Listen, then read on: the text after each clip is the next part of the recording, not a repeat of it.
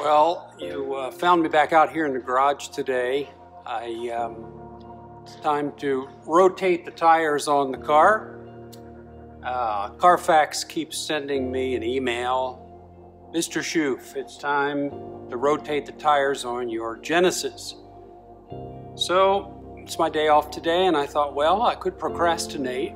Procrastination is easy when it's hot out in the garage. You got to be down here on the floor jacking up the car and fighting with the lug nuts and getting everything just right. But I thought, okay, no more procrastination. Time to get to work.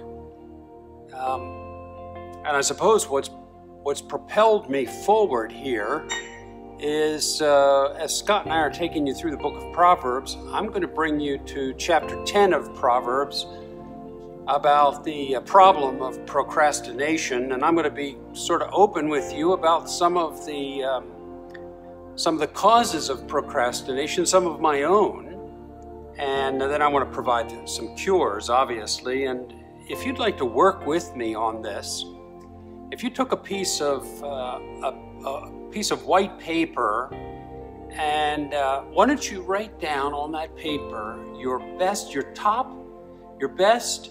excuses for procrastinating. I'm going to give you 4 on Sunday.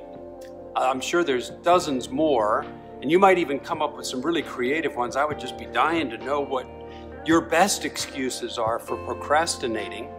And then I want to provide you with a cure. I'm going to be giving some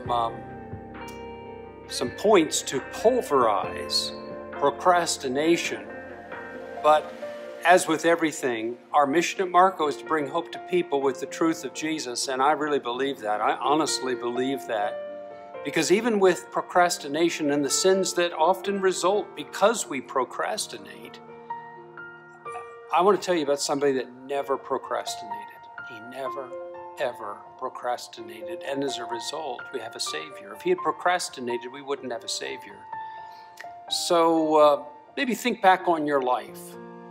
You know, as you and I get a couple of decades under the belt, we look back and we think, wow, many, many things we did, but we procrastinated, and often we procrastinate on the essentials and leave those behind and get on with other things that are really, quite frankly, not as valuable or important. And we need to confess that and get that sorted out. So, yeah, if you'd be willing to do what I've been doing, make a list of your top 4 excuses for procrastinating. Put them on a sheet of paper, maybe even bring them with you. If you're going to be online with us Sunday, have them in your Bible, and you're going to be able to follow along. You're going to get more out of the sermon on Sunday if you've got that list, or if you're coming out to a live church, bring that piece of paper, stick it in your Bible, and come along to church. And I'm really going to be interested to see what you've learned, and I'll share with you what I've learned from God's Word, chapter 10 of Proverbs. In the meantime, I'm not procrastinating anymore. I'm into this. I'm rotating all 4 tires on this Genesis, and then I will not get any more reminders from Carfax. So may God bless you and care for you through these times. Here at Marco, we love you. We pray for you Wednesday nights. The prayer team has just been wonderful. We had such a wonderful night last night praying for people in our church. We pray for everybody we can think of. And just know that you're loved and cared for, and I hope you're going to be all right today.